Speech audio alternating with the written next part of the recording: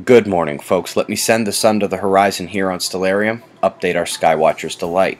Venus and Mercury are easier to see than Jupiter, even if you're not looking out unabated over the Cali coastline. Still makes for a nice sunset. If you're wanting to look ahead and track the planets, here's what's coming up. We've derived this from Stellarium and NASA's JPL orbital diagram for Ceres 1. Volcano activity calmed for 2 days, but has now roared back in the western Pacific. Philippines and Vanuatu showing signs of the rumbling. Kudos to the USGS for catching yesterday's North Atlantic quake. Unlike the past 2 days, it was a true North Pole event. Second day of the quake watch caught the first 6-pointer in more than a week.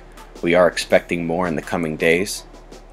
You remember the moisture funneling to that low that won't budge atop Europe? Turns out wetness is the least of Norway's problems, as a massive wildfire risk is over a huge area. Australia and New Zealand are sharing a line of cloud cover, only going to rain on the far right and left of the screen, however. Still waiting to see the Bay of Bengal coastline not under some sort of warning.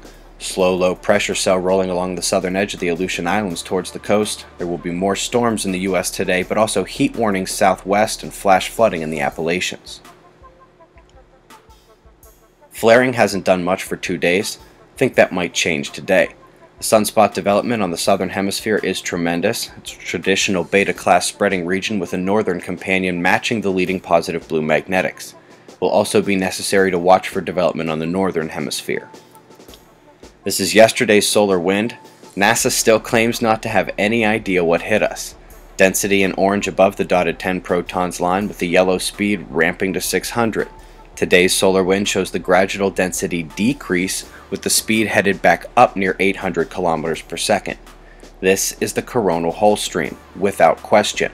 SOHO monitors the solar wind as well and uses a 3-day plot.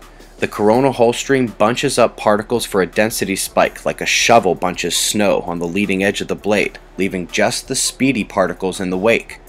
During these coronal holes, the low-density high-speed wake is often less magnetically disruptive.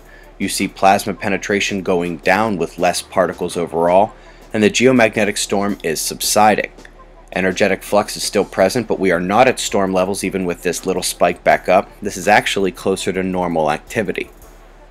Then we come to the coronal hole situation.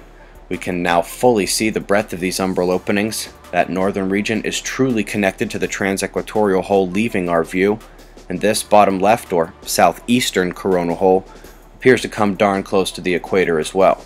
Quake watch continues. Last note, we are way over hundreds of messages asking where you guys can buy Nemesis music. It's the stuff you're hearing in these videos and the stuff featured in How to Watch the Sun.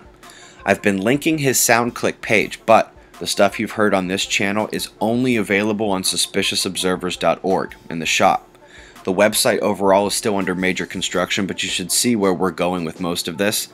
Nemesis was kind enough to let me use his stuff for free, and I think he deserves something for allowing me to avoid a growing number of copyright complaints from the music industry. Thank you, Justin. As always, shots of our star to close, eyes open. No fear, it's 6:20 a.m. Eastern Time, and that's the news. Be safe, everyone.